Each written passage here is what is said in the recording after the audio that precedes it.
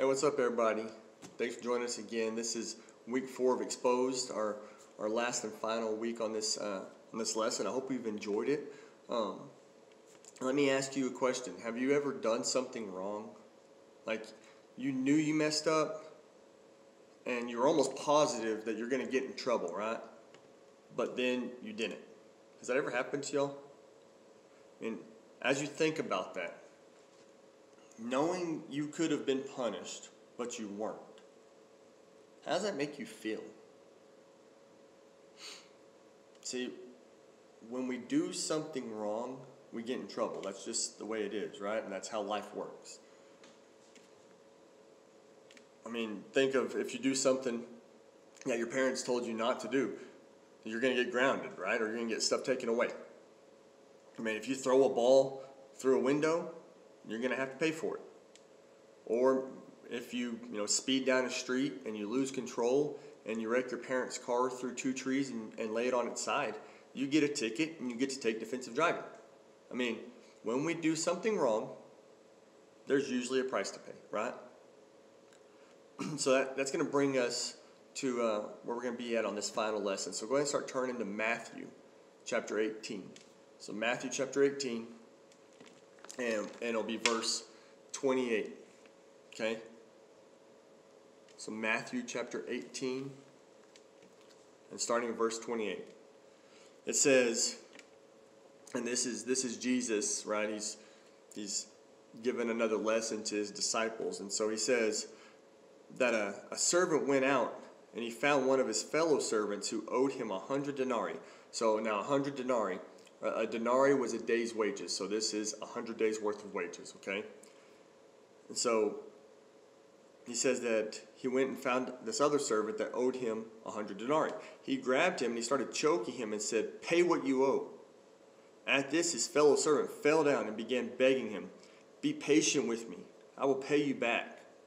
But he wasn't willing. Instead, he went and threw him into prison until he could pay what was owed. So we're going to kind of pause right there for a second. So Jesus is telling this parable, this story, to try to teach his disciples a lesson, right? And now, what I just read, that sounds a lot like how we treat each other, right? I mean, we're always like, "You owe me," or "I'll get you back." Or maybe you've even heard this famous misquote about Jesus, all right? And it's what we call the golden rule, but maybe you've heard this. It says, "Do to others as they have done to you." Maybe you're sitting there and you're like, that doesn't sound right. See, I always tell y'all to read Scripture for yourself. Test everything. Because the real Scripture, now, that's what we hear. We hear that all the time of do to others as they have done to us. The golden rule. The actual real Scripture is Matthew, if you go back in Matthew chapter 7, verse 12. And it says, "So in everything do to others what you would have them do to you. For this sums up the law and prophets." That's the real Scripture. That's the real quote there of what Jesus is saying. It says to do to others as you would want them to do to you. It doesn't say seek revenge, hold a grudge. It doesn't say any of that. All right? It says basically to treat others how you want to be treated. Even if they treat you bad. You're to have grace and love for each other. That's what the golden rule is, right? But we twist it. So like I said, always read Scripture for yourself, guys. Okay? Now don't get me wrong. All right? When we're talking about this golden rule of treating others how we want to be treated. Listen to me. If someone is physically hurting you, then you need to get away. You need to let someone in authority know. Okay? You can stop being in a toxic friendship or in a toxic relationship and still find it in your heart to forgive them and pray that God changes their heart without still being involved in that toxic relationship. Okay? So let me be very clear on that. All right? Now, at this point, it's where we really need to go back to read some more scripture, okay? We always need to read more scripture, learn context, okay? Because I read to you the golden rule. We read the story of the servant, and they don't line up, right? They don't mesh. And so we need context. Now, what they always tell y'all when you read some scripture and it doesn't really maybe make sense or it doesn't sound right or something, or you don't really understand it, read above it, right? Go back and get context, get knowledge, all right?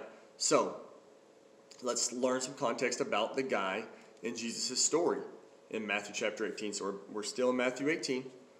And like what I was just reading about him, where he went out and he found the guy that owed him money and he threw him in prison, right? He didn't show him mercy or grace. He didn't really follow the golden rule that Jesus had laid out in Matthew 7. So let's go back, Matthew chapter 18, and let's go back to verse 21.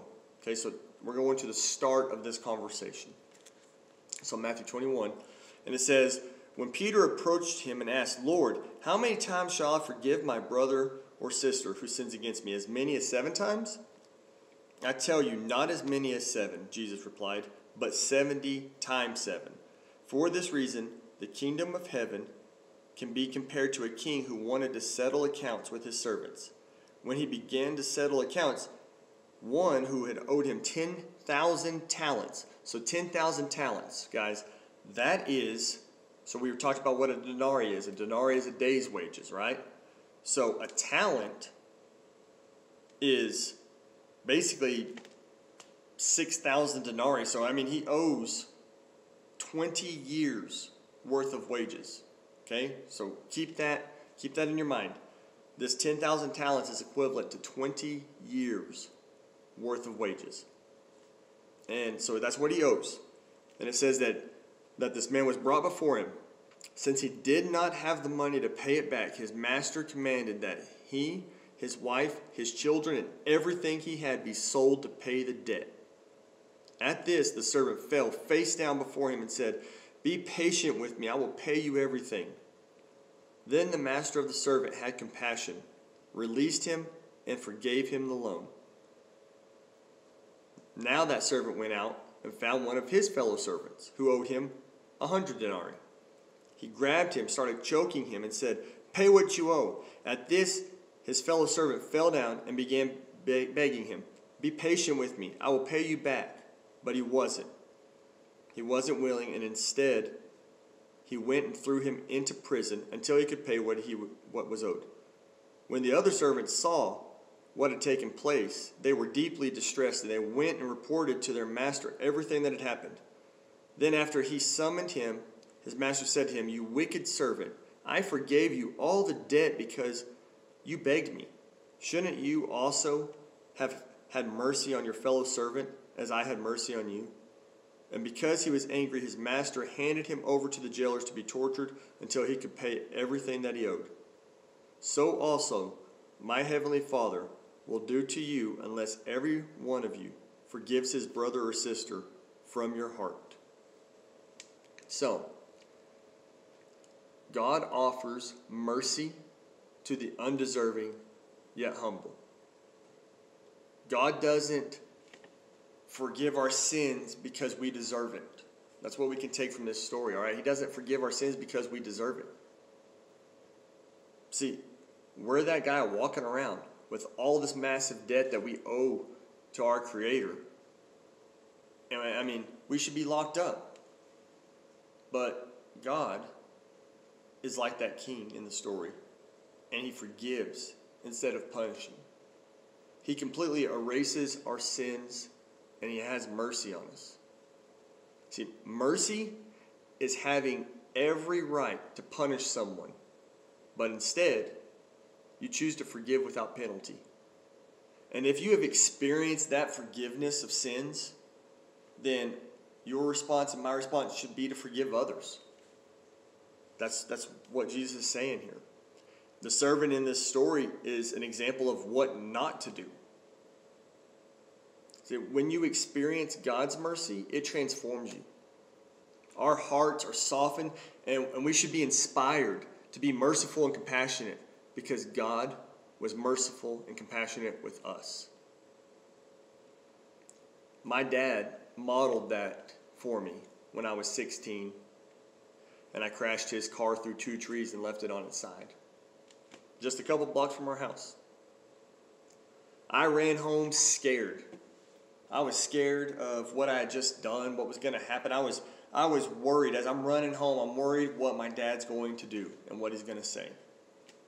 But I still ran home because I knew he was my dad, and I trusted his love for me. And even though I knew he would probably be upset and that he might even punish me, I knew he still loved me. And when I got home and I told him what had happened, what I had done, I'll never forget it. He just embraced me. He just gave me a big hug, and then he stepped back and he just asked if I was okay. That's as close to mercy and grace that God gives us, that's probably as close as I can think of here on earth. And it still doesn't really capture it. God's mercy and grace is even more than that. So if you've experienced that grace and that mercy, then show it to others. When you realize that you are an undeserving recipient of God's forgiveness, it challenges you to view others the same way. And if you haven't experienced God's love and forgiveness, now's your chance. As I pray, cry out to Him humbly and earnestly, and He will forgive you completely. Let's pray. Father God, I just want to thank you. I just want to thank you that you love us even though we're a mess. Even though we mess up. Even though we go against you time and time again.